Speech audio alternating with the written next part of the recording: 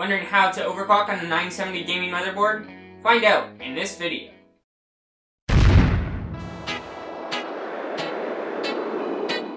Welcome to Tech for Today. Hey guys, so the first thing you'll need to do is download a few utilities which are linked below. Prime 95 is a stress testing utility, and Open Hardware Monitor is for monitoring temps. Two very important parts of overclocking. Once you have downloaded these, you're ready to get into some overclocking.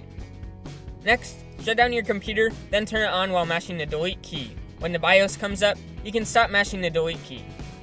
Once you've gotten to the OC profile from the side, turn AMD Turbo Core technology off, set your CPU NB ratio to 12, HG link to 13, CPU FSB frequency to 200, and CPU ratio to 20.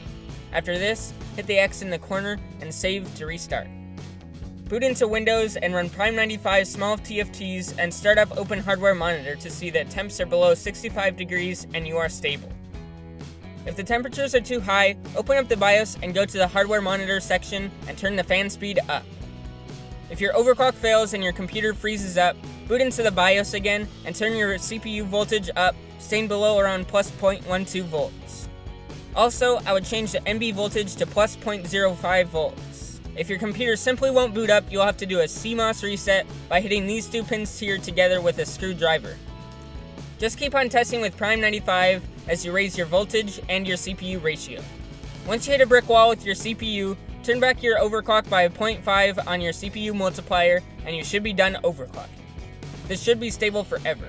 If you are having a hard time, try setting the CPU ratio to 21 and the CPU voltage to plus 0.1.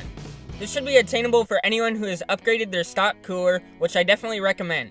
If you would like to upgrade from the stock cooler, there's a link in the description below. The longer you spend messing with this stuff, the better you will get at it. If you need further help, check the documents that I have listed in the description of this video. If the documents are unable to help you, please leave a comment and I will try to help.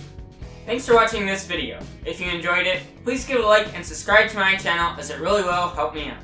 Thanks for watching, guys.